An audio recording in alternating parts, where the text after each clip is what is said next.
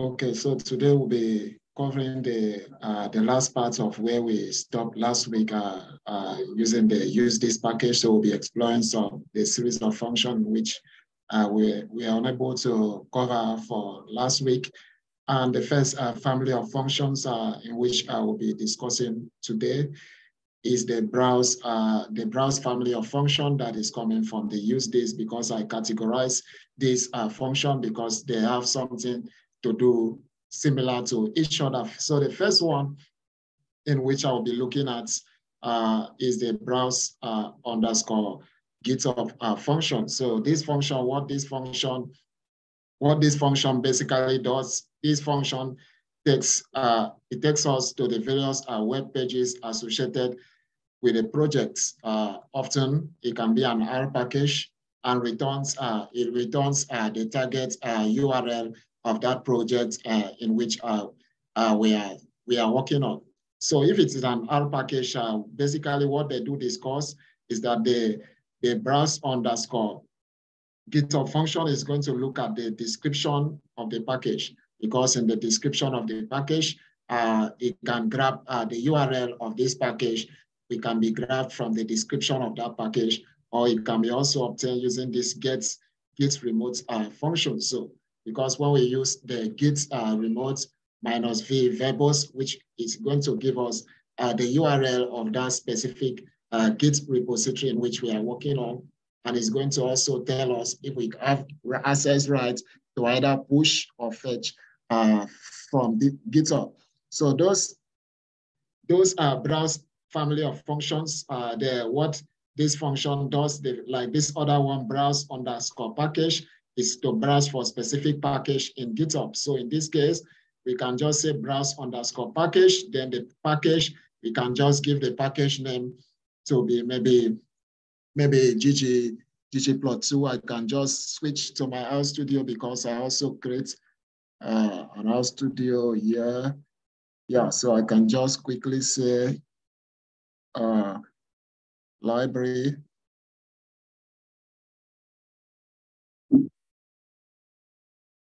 I think it's usethis that we are using. Then we say browse underscore package. Then which package do I want to browse? Let me say ggplot2. So it's going to just take me to the URL. So it's going to give us specific URL, http ggplot2. If you press 1, it's going to take you to this website. If you press 2, it's going to take you to the GitHub repository. I think this is then if you have issues, so it's just going to give us options for we to select. So whichever options in which we take, so it's going to take us to that site, to the specific site. So we also have browse GitHub. I have done this. Browse package is to browse specific package. Browse GitHub is going to take us to the GitHub repository of that specific package in which we are browsing. Maybe we say tidyr, so it's going to take us to tidyr GitHub repository, so we can check for. Then I found these other functions to be very, very useful. Browse GitHub issues. So this one, we can use it to browse issues that are specific to maybe to any R package in which we are interested in making. We can also help to make contributions. So in the browse issues, so in that case, they specify the package. Then we can specify the package name in which we want to browse if there are any issues in the package. Then if we know the specific issue number in which we want to browse, so we can just put the issue number there.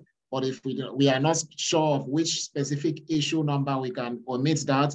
It's going to list the entire issue that are open, that are related to the package in which we are working on that moment.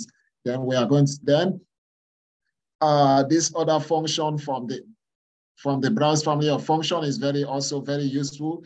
The browse GitHub pulls. So it's going to browse all the pull requests in which we have specific to the to that package, or to the package or the project in which we want to browse. So we are going to check all the pull requests relating to that package. So, and it's very, very useful.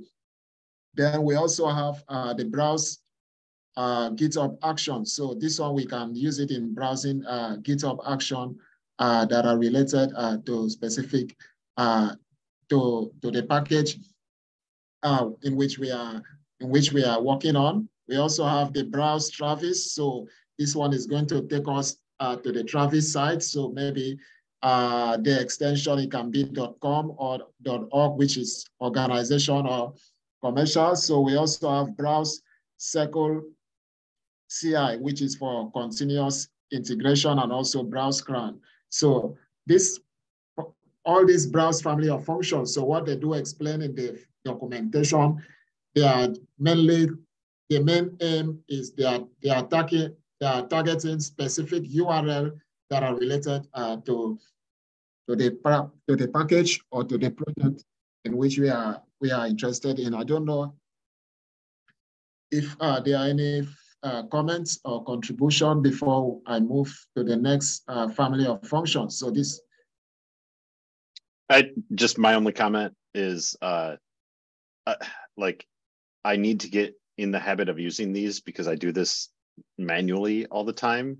And this is great. I love these. I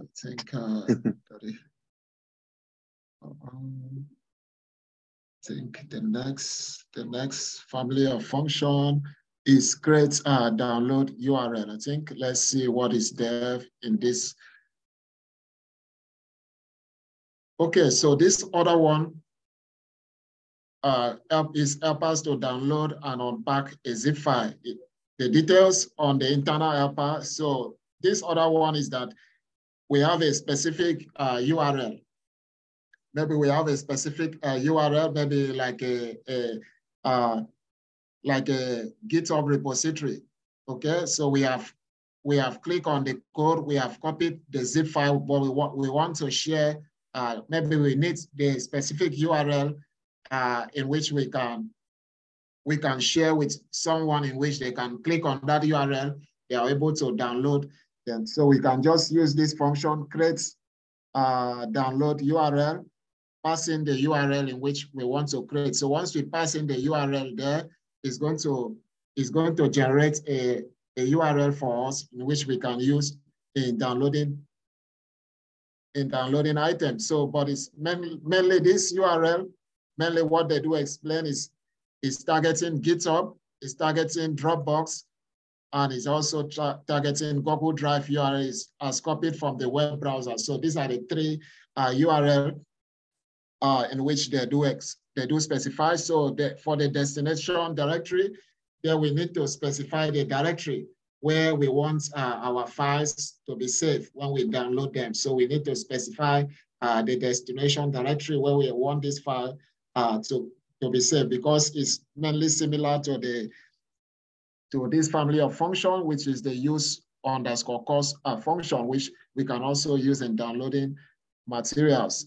So there's the zip file, paths to the local zip file. Maybe we have this zip file in a local folder in our machine, so we can just specify the path to that zip file. So it's going to pull everything down, and it's going to download it.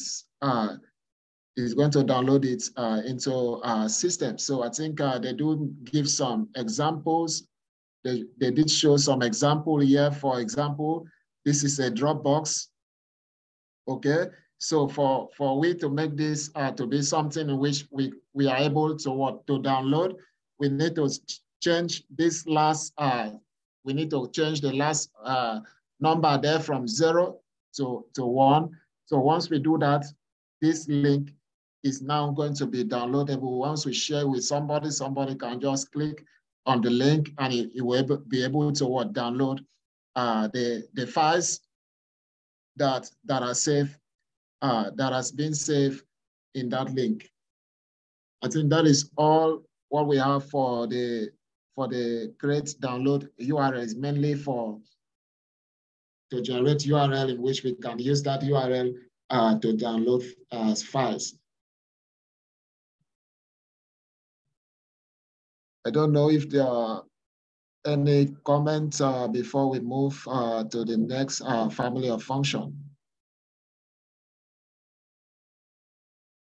Nope, not for that one for me. Okay, so I'll just close this again. Okay, so this edit file and edit template, I think I'll just try and see because they are similar to each other. So edit file and edit template. Maybe this one has to do with, maybe we have a specific file. We have a specific file in a project in which we want to edit. Okay, so we can use this edits underscore file function. So here we specify the path. We give the path to that file, maybe the R Markdown file or an R script that we want to edit. We just specify the path to that file. Then open, we can specify the rlang is underscore interactive to make this thing interactive such that it's going to open in the R Studio. We can just do our manual edits, then we save it. Then for the edit underscore templates, so this one we have the template is always set to null. Then we have open, which is the same rlang, is using the rlang to make it to be interactive, where we can just click and we do our manual editing. So for the path, we need to specify the path to the target file in which we want to edit, then open, whether to open the file for interactive editing. So this is, I think this is going to be optional because whether we want to open it interactively for us to edit or not. So we need to specify that here using this rlang function. Then the templates, the target template file, if not specified, existing template file offered for interactive selection. I think here they just gave an example that if false, edit file, which is what? The description. Otherwise, edit file should come from what? The git config. So I think that's edit file. I think that is that. This one is just a small function. Okay, so edit file, edit template. Okay, I think this one is very, very, very useful. Issue close community and issue replace needed. Okay, this one is like, this one is being used by the Tidyverse. It really is by the Tidyverse team. They use it in managing issues relating to their project, because if you look at the Tidyverse, they have a lot of issues for them to deal with. So like the issue close community, this one helps the Tidyverse team to close an issue because it is not a bug report or future requests, and points the author towards our studio community as a better place to discuss usage of that issue. So once they use issue close community, so they can, once they use this, they will use it to close that specific issue, and it's going to direct the user that is opening this issue that the best place for them to discuss about this issue, they can open it in the RStudio community. So this issue can be easily resolved there. So the second family of function is issue reprex needed. So this one labels the issue, is used to labels the issue with reprex labels and give the author some advice about what is needed. So this one is giving the author of this that opened this issue in that GitHub repository that they need to provide more context to this in order for them to get, in order for the Tidyverse team to help them to fix, to resolve this issue. They need to provide more information. They need to show a more example so that the issues can be easily resolved. So this issue close community. So first of all, we need to specify the issue number. Maybe we can see in the GitHub repository, we have 200 issues. Maybe we want to refer to issue 200. So I need to specify the number is equals to 200, then reprex false. So if I should run this, in that case, you are going to close that specific issue in that project in which you are working on. And it's going to direct the user that opened that issue that the best place for them to discuss about this issue can be the RStudio community. So this issue, then for the issue reprex needed, so this one we still have to specify the issue number. We need to specify the issue number. Then it's going to now tag that issue from GitHub that, yeah, this issue we need to provide more, we need to provide reprex in order for them to be able to solve this issue. I think this one, they just gave an example. They just gave an example here. If false to check for condition, issue close community, which issue is 12, reprex false. Otherwise, it should be issue reprex needed, which is issue number is 241. So that is basically what we got from these two family of functions. I think they are very, very useful. Are there any comments before we proceed to the next functions? Any comments, any contribution? Nothing on my end. I'll just say I really, like, I don't know, I don't have enough issues to deal with to worry about it too much, but I like the idea of making a version of this to, you know, point people over to R4DS. So I like having these as templates for ideas of how to deal with things. So I'm gonna have to dig into these more. Okay. I think that is a very good idea also.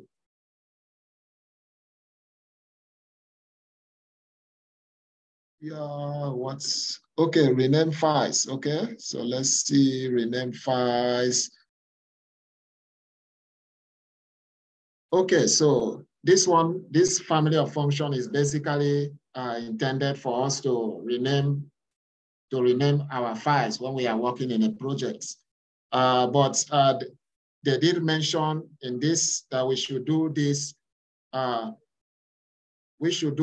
to our own detriment, because we need to be very careful when we are using this family of functions, because they do recommend that for us to use this effectively, we must be familiar with version control. We must be using version control, because we might make mistake while renaming this file. We can revert back to the initial version of that file. So they do recommend that for us to use this rename _ files function, we should be using version control in our project. So how this is done, we have move R old to what? R new. So how do we use this function?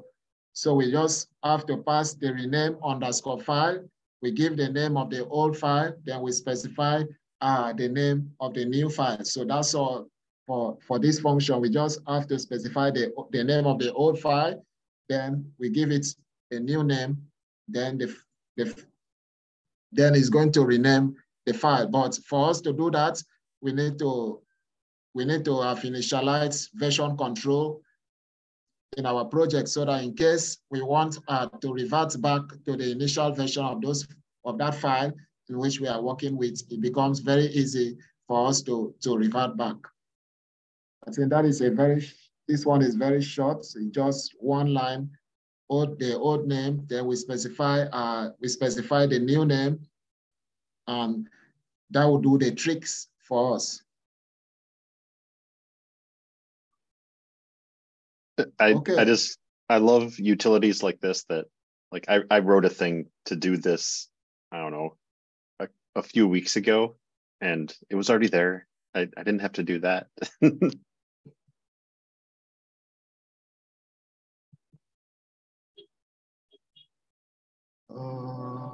I wish there were like a rename function equivalent, so operating not at the level of the files necessarily, but at the name of the function.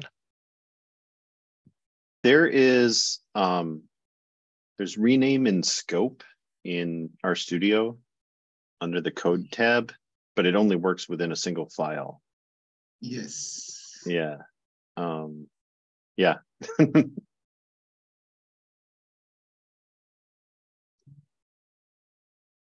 So, okay, we are the use underscore function. I think that is where we are now. The use underscore function. So let's see what we got. The use underscore function. So the use underscore course, use underscore zip, create download URL. I think we have covered the create download URL. So what this family of function does is that they help us to download files. They help us to download files that have been stored somewhere, maybe in a specific GitHub repository, in Dropbox. Maybe that file is saved in Dropbox, or that file is saved in a Google Drive. So this use underscore course function. So once we pass that function in, we just need to pass in the link. Then we can specify the specific directory where we want this file to be saved. So once we just run that, but before we can do that, we need to have our internet connection need to be on. So once we just run that, it's going to download all those material, and it's going to unzip them, and we are going to have access to those files within our RStudio, because it's going to open the entire new project. So we are going to have access to all those files in the RStudio. That is for the use underscore course, use underscore zip, and create a download URL, which I have already covered above. So we are going to have access to those material.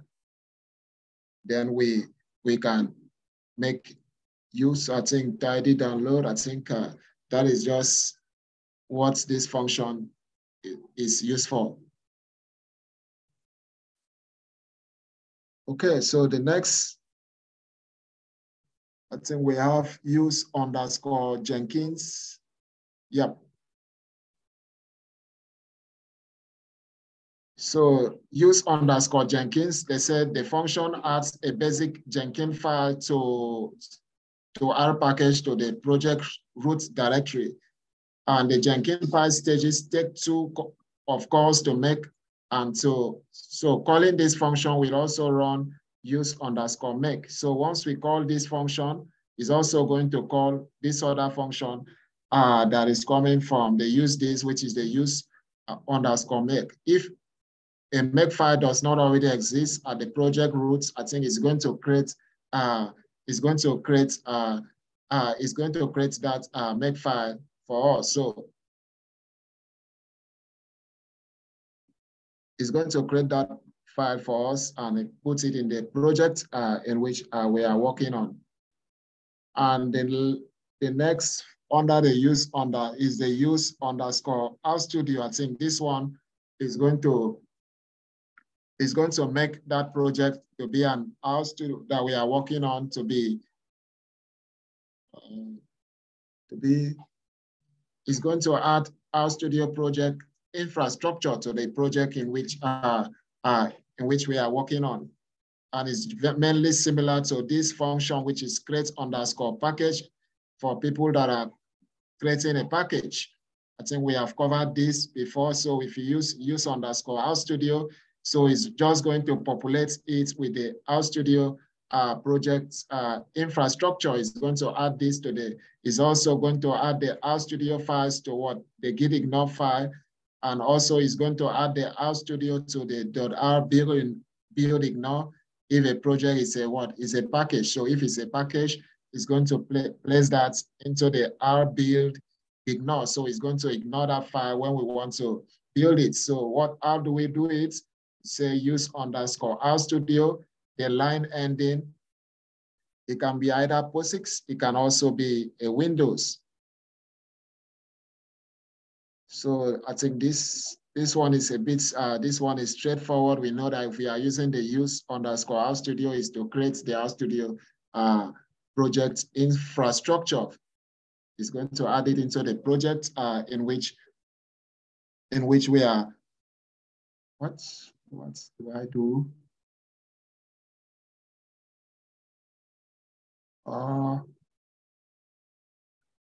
I'm sorry. Okay, so it's just going to add it to the project. So the last is the use. Let's see the use underscore zip. I think I have touched about this. This one is mainly for us if we want to download, if we have a zip file, download and unpack a zip file in RStudio. So this one is very useful. It's similar to the use underscore course. So we just use the use underscore zip. We pass in the URL where we can find that zip file. We give it a destination directory, then clean up if outline is interactive and else false. So this one is mainly used, we can use it in downloading a zip file. Maybe we have a zip file somewhere, we want to download it and use it in our work, so we can just use the use underscore zip function. I think also, if I'm correct, I think the base R also has the use the unzip function. I think, yeah, because I think I was working with a zip file. I think yesterday, I think I worked with a zip file, but I did not know that we have this function also, it also exists in the use this. I think I was using the unzip function from base R. So I don't know if there are any contribution before we go into the next family of function.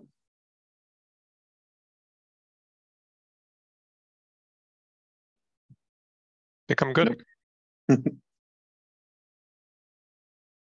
Go ahead. Okay.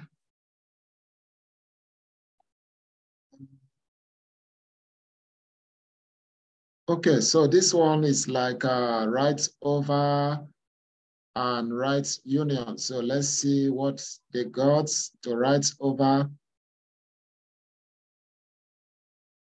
So it's mainly right into or over a file. So maybe we want to overwrite a file, help us to write into or over a new pre-existing file. It's designed mostly for internal use. File is written with what? UTF-8 encoding. So this one, we can say write union, then we give a path. I think this is going to be a path to the targeted file in which we want to write over. Then the lines, okay, we specify the lines, then quiet false. So we can also have write over. We specify the path to target file, the lines we want to write, then the quiet is false. So they do specify that the path is for path to target file. It is created if it does not exist, but the parent directory must exist. Then lines, character vector of lines for write union. These are lines to add to the target file. If not already present for write over, these are the exact lines desired for the target file. So for the quiet, so we can say this is logical, whether to message about what is happening. So it can be true or false. Then the content character vector of lines in which we want to add into the function. I think here they made an example here where they have .old, where we have set WD, which is set to the temporary directory. Then they are using /, don't show this. So, okay. Then they have to say the write union. What do they want to write? A file. The name of is a file, letters 1 to 3. So it's now adding A, B, C to what? To a file. So this, then when we say the read lines, a file, so it's going to read those 3 letters in which we have written here. It's going to read them. Then we can have write union, which we give it the name of a file, then letters 1 to 5. So it's now adding D, E to a file because we have gotten A, B, C. So what is left is just D and E. So it's adding these 2 letters to this. So it's putting everything here. So when we read the lines of a file, it's A, B, C, D, and E.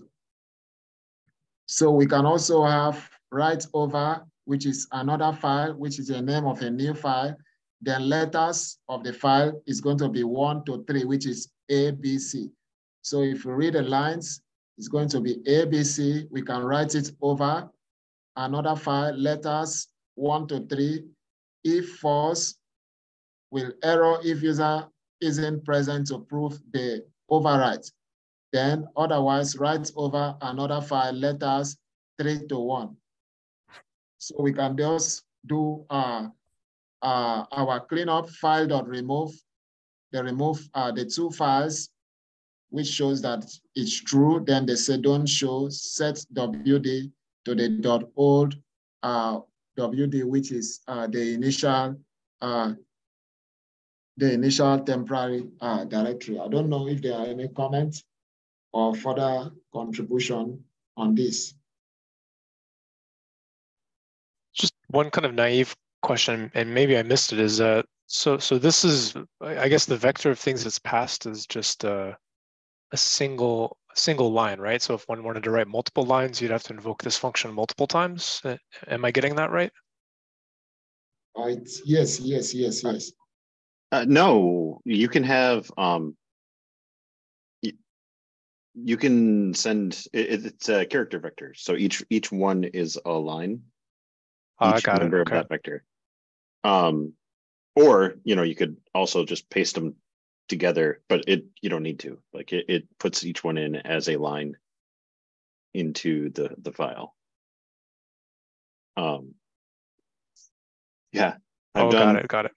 Yeah, I just did something kind of similar, although I'm doing a more complicated thing that kind of checks to make sure that there aren't conflicts and things. But again, this is one of those that it's a nice little convenience that it's nice that she already took care of it, basically.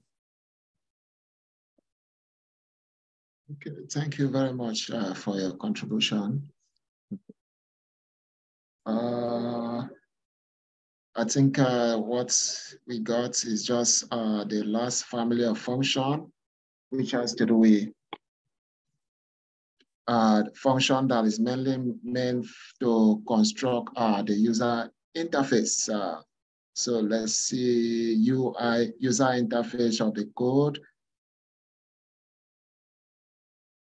So these functions are used to construct, I think, the user interface of usethis. And they do explain that we should use them in our own package so that our use_function works the same way as usethis. So the first, we have the UI_function can be broken down into the 4 main categories. We have the UI_line, the UI_done, UI_to-do, UI_oops, and UI_info. These are the first category in which they split the function into. They also have the UI_stop, UI_1. They also have UI_year and UI_nope. Inline style, we have the UI field, UI value, UI paths, UI code, and UI onset. So what these functions that does is that they uses. So like the UI_line, so the X is equals to a character. We need to create a character vector of what we want to create in that user interface. Then the environment, they are using the parent frame. Then UI_to-do family of function, the same thing, just like what we have in the UI_line. The X is still going to be our character. Environments, they are still using the parent frame. UI_done, I think they follow, and UI_oops, and also info, they all follow the same. They all follow the same approach, just as I line above. But the UI_code block X, which is going to be the character, then in this case we are just adding a new line, which is copy, which is how long is interactive to make it to be interactive. but we are still making use of the same parent frame as our environment. Then the UI underscore stop, UI underscore 1, and UI, they are still following the same approach, but UI underscore silence. So in this one, it's just passing in the code. So let's see what each of these arguments that are going into this function, what they are doing. X, for the X there, they say it must be a character vector. We need to create a character vector for block style, condition, and questions. Each element of the vector becomes a line, and the result is processed by glue. For inline style, each element of the vector becomes an entry in a comma-separated list. Then for the dot environment, it's used to ensure that glue gets the correct environment for experts use only. Then for copy, if true, the session is interactive and clip R package is installed, we'll copy the code block to the clipboard. So it's going to copy the entire code block into our clipboard. Then for the code to execute with the usual UI outputs is silent. So they set the code to be silent. So if specified parts will be displayed relative to this part. So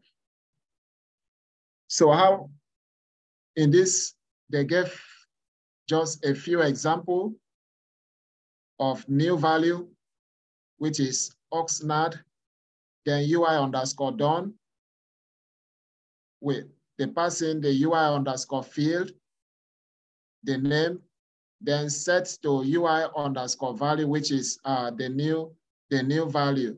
So the UI underscore to do, which redocuments with UI underscore code, then DevTools, they are calling DevTools documents to document this. So redocuments with DevTools documents. So when we now look at the UI code block, which we create our X, which is a character vector of line 1, line 2, and line 3. So when we now run that, we now see we have line 1, line 2, and we have line 3. I think that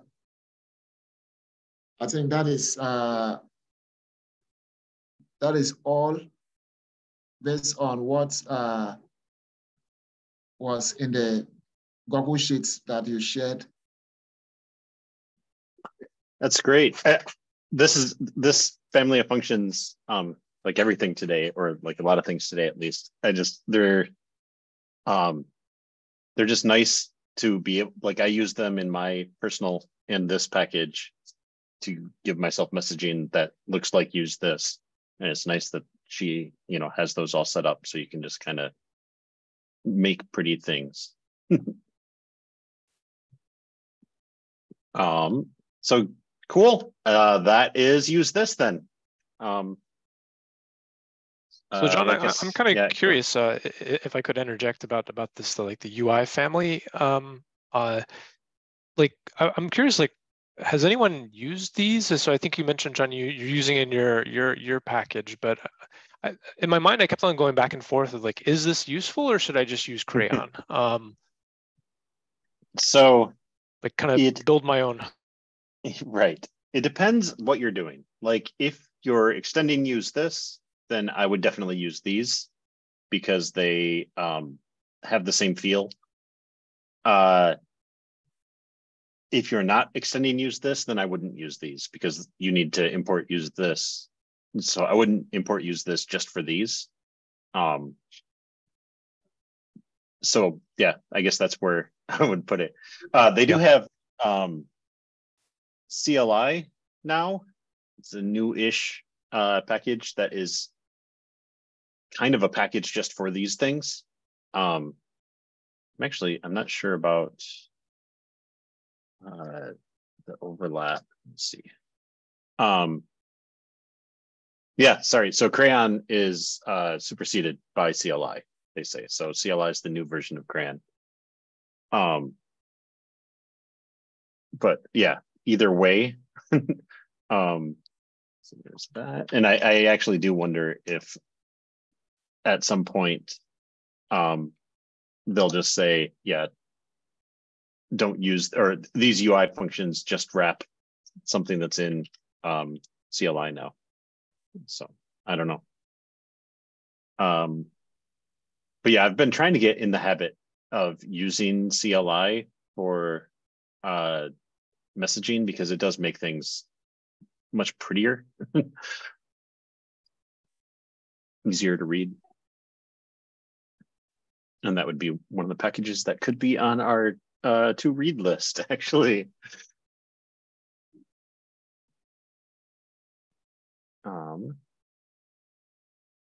So yeah, I guess the other thing is, like I said, there's that form. It should be like right at the top of the list.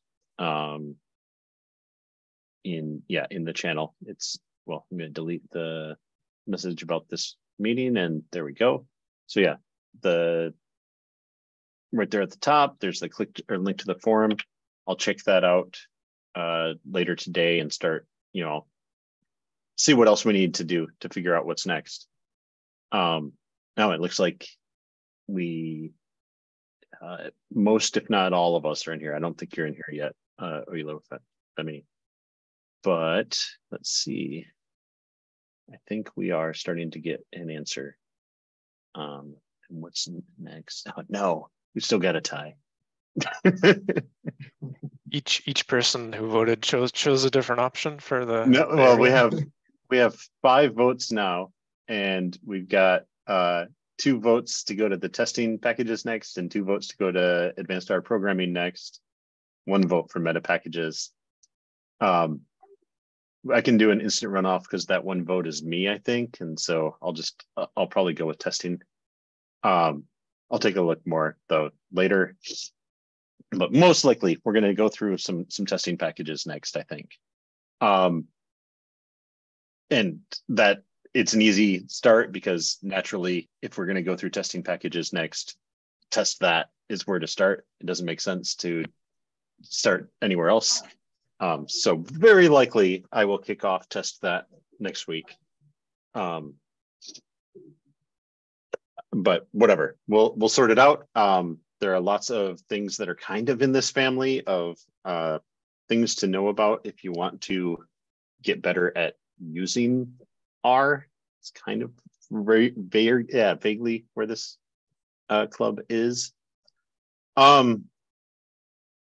Yeah. All right. So I will see all of you next week, probably to talk about testing. Cool. All right. Okay, see you next week. Bye. Bye-bye.